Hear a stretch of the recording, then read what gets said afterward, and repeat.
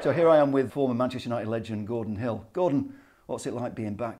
I don't think the word legend is what I look at it. I call it the leg end. You know, I'm the left leg end and Stevie was the right leg end.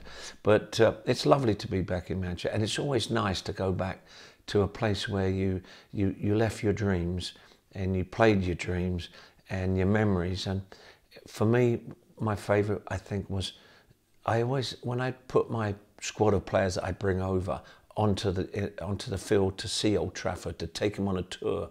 For me, I sit there in the stand and I watch all the ghosts that have played before on that hallowed turf, in the games that I played in and the games that the players prior to me, Dennis Law, Bobby Charlton. I look at the goals and the goal mouth where I scored a few goals, and it's just absolutely, it's thrilling, but it's my own thrill, it's my own memory.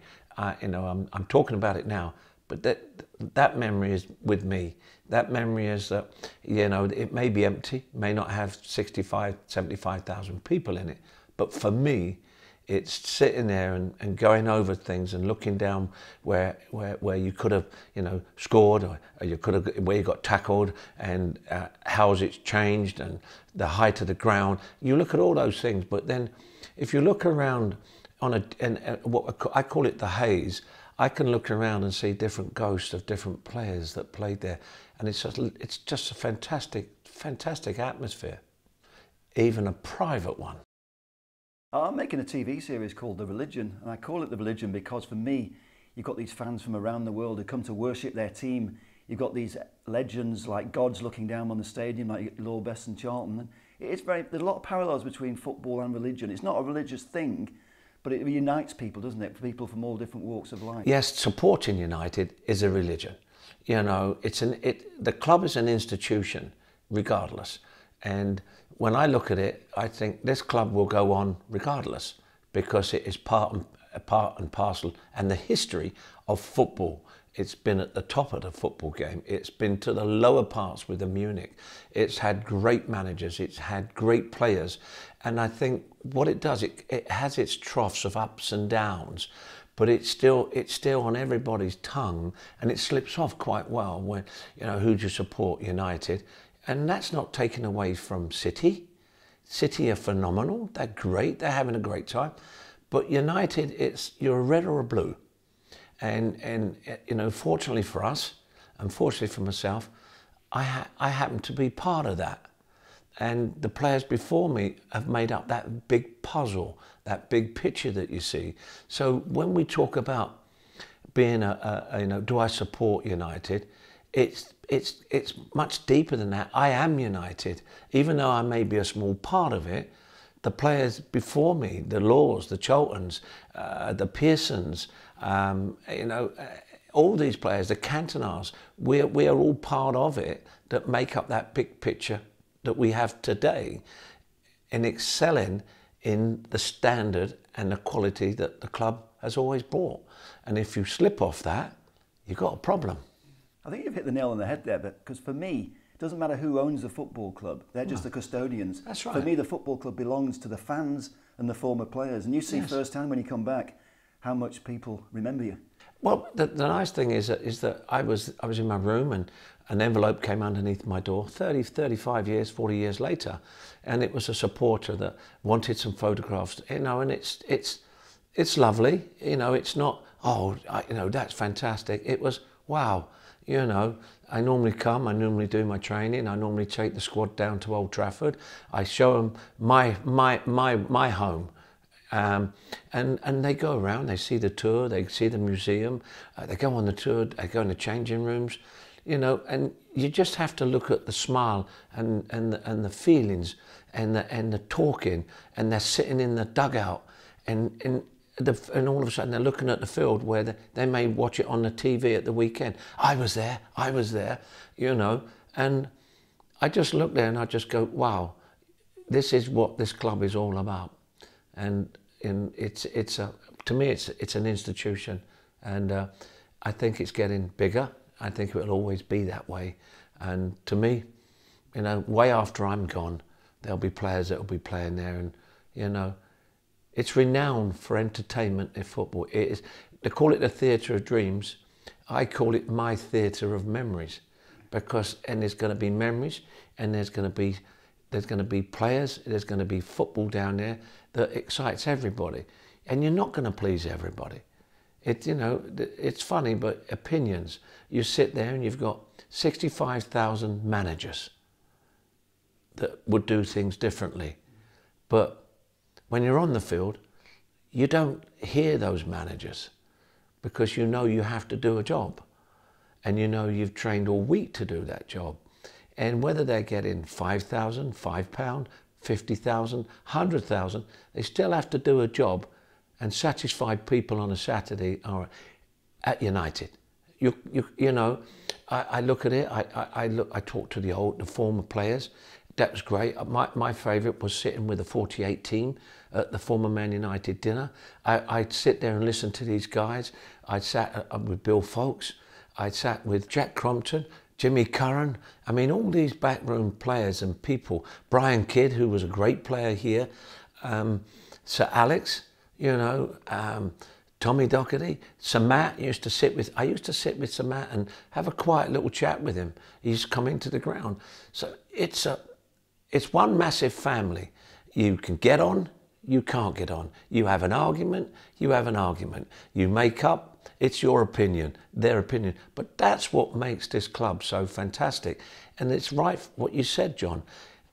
The people who own the club are the custodians. They're very, very expensive landlords. This club will survive regardless of that. What I love about the former players, and you're very much one of these guys, you're very down to earth, and when you finish playing, you become fans, and I think that makes you closer to the fans. So an event like tonight, do you enjoy that? When you think about it, down at the Blaze, next to Old Trafford, next to Lou Macari's fish and chip shop, it brings great memories when you drive down there and turn left and try and park the car before a game. Now you can't, the chauffeur takes you. But in our days, it was like, oh, give us a lift to the ground, we've got a game at 3 o'clock, so you'd meet at 12 o'clock. But Bishop Blaze is the home of United supporters, and so rightfully so. It's right next door to the ground, and so many great players, so many good players have walked past it and been in the pubs there and been in the fish and chip shops and match day, have trodden that famous walk to Busby Way. I just like it. You get a feeling that it is a club that you love, and I've been part of it, and I'll always feel part of it. And saying that, I'll always be part of Millwall, because that's where I learned to walk in the pro world. That's where I got your Harry Crippses and your Kitcheners having a go at you, and that's your grounding. Coming from Millwall to Man United and finding out the first time that I thought that Watford Gap, anything further than that was funny land. But then you come out of it, you see it, and the people up here are fantastic. But then you get a good grip of everything, because you're playing all over the country. You're going to these grounds. You're going to see their people, their supporters, your supporters. And it's great. We take so many supporters. Millwall came to Man United when they've got their promotion. We got hammered 4-0. We are called the Lions, but it felt like we were the Christians, because we got mullered, absolutely mullered. And that was my stage. I knew that's where I wanted to play. And I was very fortunate enough that I was allowed to do that. One thing I have to ask you about, because one of my favourite memories growing up watching Man United play was that semi-final against Derby County when you scored both those goals. Wow. Your best game for United? No, I've had some great games at United, and I think every game I play for United with a red shirt on is a great game, whether I play good or bad, because I had the shirt on. Yeah, that game there was, Derby were going for about 2 or 3 trophies at the time. The memory I do remember about that, we pulled the coach right next door to the entrance into the changing rooms, because if you pulled anywhere else, you wouldn't have got into the changing rooms. And Leighton James was giving the tickets out to his people from Derby, and Charlie George was there, great player, Charlie. And Leighton turned round, and as we got off the bus and walking down, he turned around and said, "It's not worth you turning up." And Charlie George absolutely ripped into him and said, "You stupid, beep, beep, beep." He said, now you're going to wind them up. So after the game, we'd got the result after the game, and walking past Leighton, and I went, "Thanks for the game, Leighton." And Charlie George wouldn't talk to him because he said, "Don't wile them up, you know." And Derby had great players: Colin Todd, Roy McFarlane, David Nish. So you weren't talking about, you're talking about internationals, and Dave Mackay, and it was one of these where, you know, hey, these young pups have come to play, and TD was proud to have us, but then when that was said to us going down a tunnel, little Louis said, "Oh my God," he said, "if one of you had said that, we'd have gone absolutely bonkers." He said, "But I tell you what, at the end of it, it was like, thanks for the game, boys." And I always remember coming out afterwards and getting in the coach to come back to Mottram. And we were sitting in the coach, and the coach is elevated, the seats are elevated, and looking out, we looked, and all of a sudden a guy was trying to get out with his car. I think it was a BMW. He was trying to get out of the car park with his car. Well, United supporters wanted to get as close to the bus as possible. And all of a sudden, they were jumping on this car. And Sammy, myself, and that were looking at it, and this car was slowly sinking as the roof went in. It was like, it was going, we couldn't say get off, but they were so elated that we were back into a final, going to Wembley, you know, after, you know, from 68, if you think, right away to 75, going back to Wembley, going down a division. They came storming back. I joined them. They made a young team. We played with panache. We played with speed. We played 100-mile football, controlled, and I think that's what people liked and loved about it. But that was a Man United way. You know, you had Bestie, you had Charlton, you had Law. You watched some of their games, so thrilling.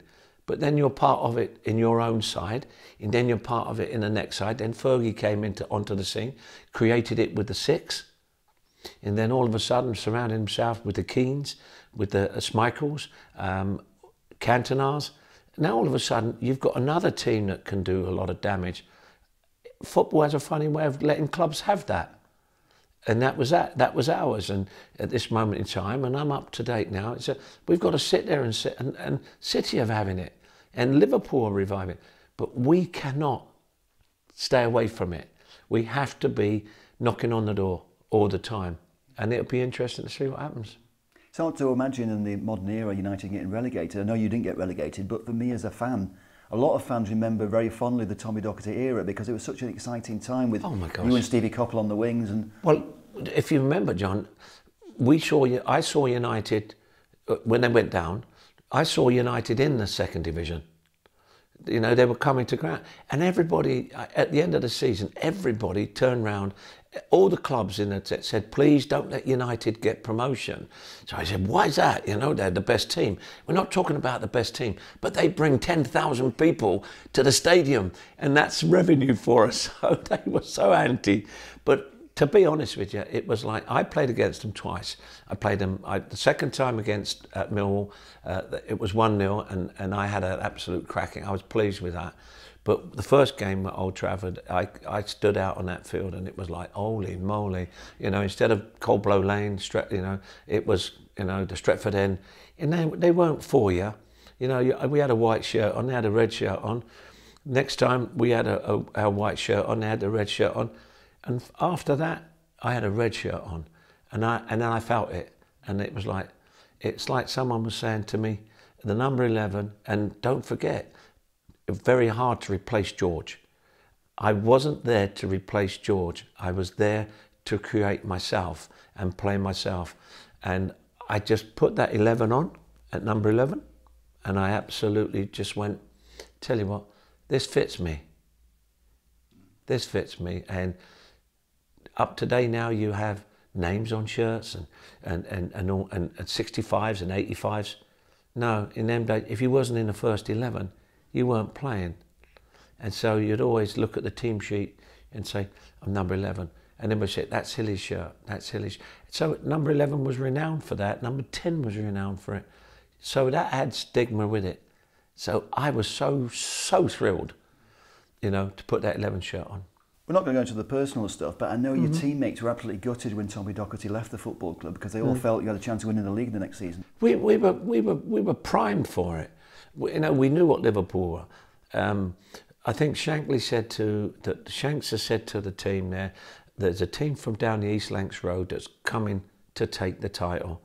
We felt it, we knew it, but unfortunately, and again, circumstances beyond our control pushed and had the destiny of the club. So that's why I now what will be will be. I don't get involved in it, but I like to see. I'm a footballer through and through. I live, eat, and breathe it. I'm an ambassador for the game. I'm in America where I'm an ambassador for the game. I'm also a coach. I'm also a developer. That's me. I never change. I can't be anything else. But that situation damaged us because we'd done so well, and the team we were just getting stronger. We were all early 20s. We were getting stronger and stronger. You know, we took Juventus, and Juventus knew we were coming at them. And we lost to Porto. We played Ajax, the great Ajax, with a couple of their players. I think Cruyff had gone to Barcelona. They knew we'd come to. They knew we were coming to play Scintillating. All these teams knew. The German teams knew that we weren't coming to play. We were coming to win. And I think that's what nowadays. That's what our mentality in today's game has got to get back to. It's got to get back to that winning mentality. And I think that with Ollie, I think he's got to do exactly that. And hey, you can only back him and give him, you know, and say, listen, run with it. I mean, for me as a fan, it's beautiful to see him giving the kids a chance, and we've done this so many times in the past with young players. And I think today people are very impatient, and we haven't spent a lot of money in the transfer market. Well, we have spent a lot of money, but we haven't spent as much as what some people expected. Yeah. But do you think we can do it with the kids? Well, the famous quote, Alan Hansen, you'll never do it with kids. Well, thanks, Alan, that's great. Why don't you say it again? Because that bleeds me to death. But then on the other hand, you're looking and saying, well, okay, fine. What have we got coming through? You've got Mason, Greenwood. You've got about 3 or 4 others that I can't name at this moment, but I've watched them. I see them in the youth games, but you've got to remember they've got to be of the highest standard for us to get back there, because a lot of these, if they don't make it, go to other clubs that aren't on our level. When we got rid of a player, he went to somewhere else to learn his football, maybe to come back. David done that. David went to Preston, you know, and you loan players out to see if you can actually get them that experience to come back and step up. And a lot of them go to other clubs, and a lot of them stay, you know, and they say, well, but after a while, you can't sit on the bench. You might be getting 30 grand a week, 40 grand, doesn't matter. But you don't want 30, 40 grand a week for sitting on the bench. That's if you're a professional player. You want to be playing. You'd rather be out there. So you've got to search for that. And I think it's come to a time now that United players, if they're not playing, will go. And I don't blame them for going, because they want to pursue their professional career, because it's a short one. And they want to pursue it, and they want to push it forward. So for me, you know, it's great. Now, talking about kids, we're here at Mottram Hall. Tell us about what you're doing in the modern day. Well, modern day, I'm a developer, and it sounds, oh gosh, what does he do? You know, build houses? No, what I do is I bring possible players to learn the culture and the desire and what it takes to get to another level in the game. Young American players that want to see it, bring them over, put them through tough sessions. Let them see what the semi-pros are doing. Let them see what the pros are doing. Take them to games where there's plenty of talking, and these players start to understand that there are 4 factors. There's technically, tactically, physically, psychologically. Technically, to look how good they are. Tactically, can they read a game? Physically, anybody can get them fit. The biggest question is the psychological side of it. Have they got that desire? And basically, all players are governed on that, every player. So when you see a player, and I develop all the time, youngsters right the way through the system, and I work with the LMA, League Managers Association. And it's lovely because what you're doing is you're now looking at the next generation of player. But also what you're doing is looking at the younger generation that may be coming in to tomorrow's game. What's not making him move? Late developers, ones that don't make it but make it at a later age. All these elements come into it, but one thing's left. Are you looking at a player that wants it? Desire. And, you know, see, people say to me, I started at Southall for 3 months. Did I give up? No, never in a million years. You know, the game is always open to you. You're going to make those players move. Ian Wright, righty, 24. Stevie Coppell saw him driving past a park. They are out there. It's just now you've got to say, okay, but we've now got another, not a problem, but now we've got foreign players coming in. As before, we had just mostly British. Now we've got foreign players coming in, which knocks down the everyday player from the British Isles. It's down to about 27%. So that means you've got to be very special about. So I develop. I look at players, I look at how they can develop, and I spend a lot of my time developing players. And I know the system inside out. I spent the day yesterday watching you and filming you working with the young guys. I mean, you obviously enjoy training the kids. I love it because the younger, the smaller ones are untouched. They're untouched canvases. So your best coaches in a club should be at the bottom, not at the top, because there are too many spots to change. So they should be at the bottom, John, and they should be concentrating on the basics, the elements, the control, pass and move. End of story. You can do those three, you can go anywhere in this world. So I think you've got to start learning that well, and you've got to start teaching that. But when you get a clean canvas, it's just lovely to see how they pick up their own mannerisms, their own ways they want to do it. Watch the television and they say, I'll do a Maradona, I'll do a Cruyff, I'll do, you know, a Ronaldo, you know, and you just go, okay, fine. But that's their own little skills they learn. What you're giving them is the basics. So when that doesn't work, they come back to their basics and it'll never let them down. And I just love it. I mean, it's just, you know, uninhibited. And then all of a sudden they get to the structure and that sometimes hinders them. Can you see a day when you return here with a young player from America who can perhaps play in the Premier League? And tell us about what you're doing over in America. We've now built an academy in Michigan, just north of Chicago.